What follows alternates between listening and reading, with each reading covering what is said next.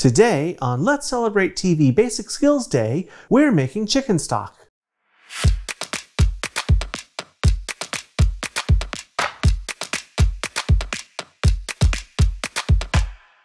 Hi everyone, welcome to today's episode of Let's Celebrate TV Basic Skills Day. I'm your host, Peter Lee. Today, we're going to learn how to make chicken stock. Now, why go through all the trouble to make homemade chicken stock when you can buy it pre-made from the store? Well, making your own stock allows you to control the flavor by adding or changing herbs and how much salt is used. It's cost-effective and it has a robust chicken flavor and tons of nutrients.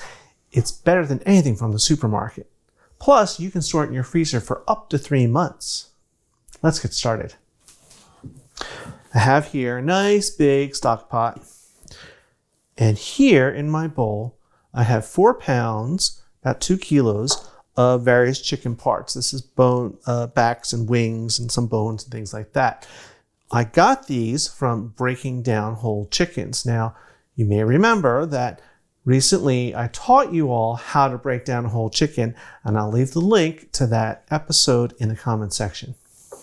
So, these chicken parts are going to go right in our pot, just like this. Now let's talk flavoring. I've got some vegetables here. Starting off with onions, I've got a couple of large onions. I just cut them in half.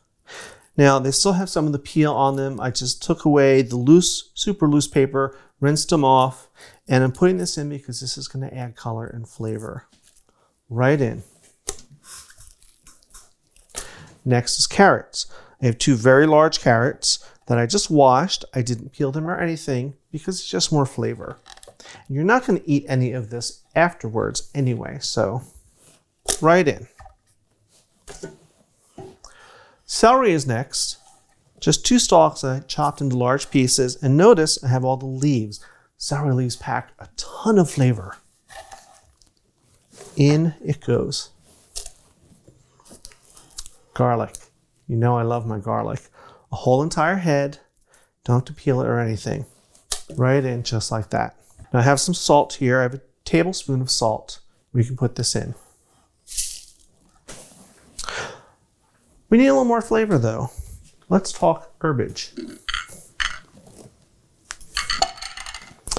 I have some herbs here, and we're going to make a bouquet garni. Now you're getting 2 basic skills for 1 this week. You may have seen me make a bouquet garni before. This is just a bundle of herbs that you tie together, that you put in soups or stocks or whatever, and that way when you need to fish it out at the end, everything's contained. Today, I'm going to use some cheesecloth. Sometimes if you can do it just with kitchen twine. But I need the cheesecloth today because of what I'm putting into it. Let's spread this out. I'm going to start with some parsley, just a few sprigs. Pretty simple. I'm just going to bundle that up there. Fresh thyme. Love it. This is my favorite herb. Again, just a few sprigs.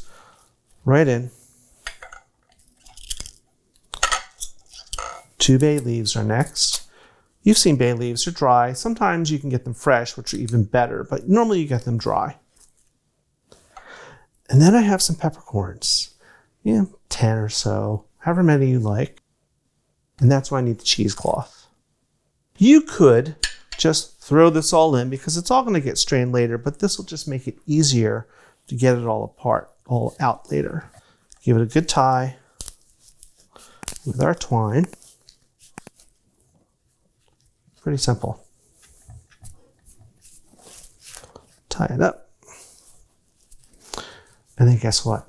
It goes right in the pot. Next is water.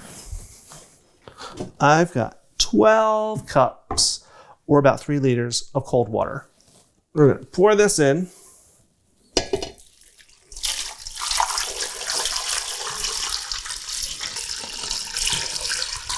All right, now this is just covering everything.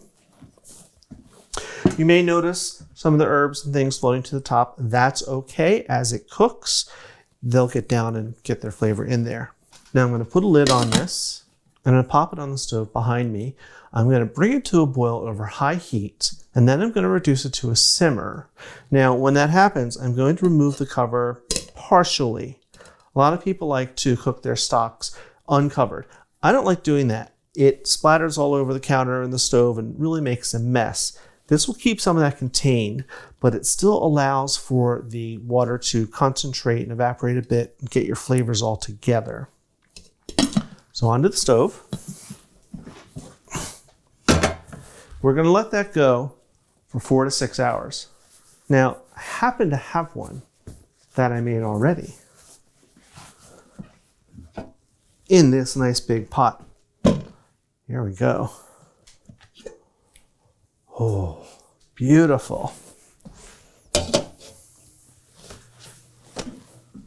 Now, the first thing we want to do is remove as many of the big solid pieces as we can.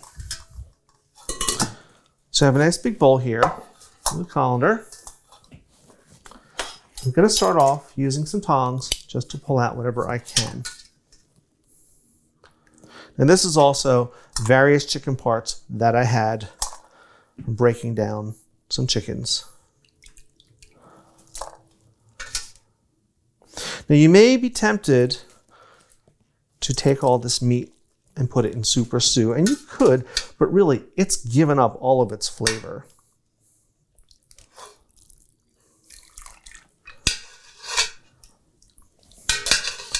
All right, we're down to just a few little things, and they'll come out when we strain it.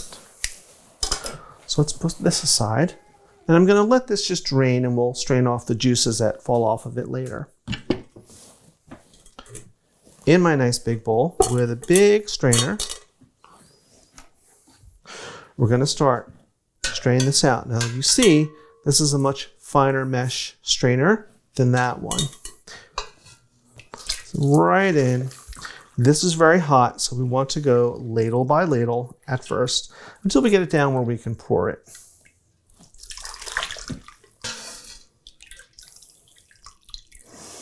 All right, think about where I can lift it. These are cooled off now. Carefully.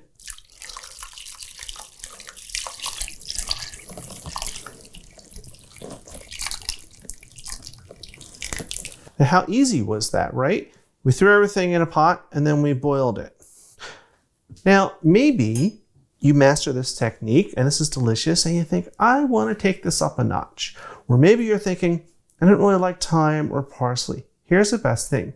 You can change out the herbs. You can use sage or rosemary if you want. You can add in a chili and make it a little spicy. You could add lemon, make it citrusy and bright. You could, if you're feeling really adventurous, brown those chicken parts first, then add the water and the vegetables, and you'll get an even darker, more robust stock. So here's our stock. It's nice and hot. I'm going to let this cool down, and then once it comes to room temperature, I'm going to cover it and I'm going to refrigerate it overnight. And all the fat is going to rise to the surface and solidify. Then tomorrow I'll be able to pull that off, and I can divide it into smaller containers, and I can freeze it for up to 3 months. How simple. Now, as always, we will see you all on Tuesdays for our regular episodes and Fridays for Basic Skills Day or Cocktail Fridays. Till next time, cheers!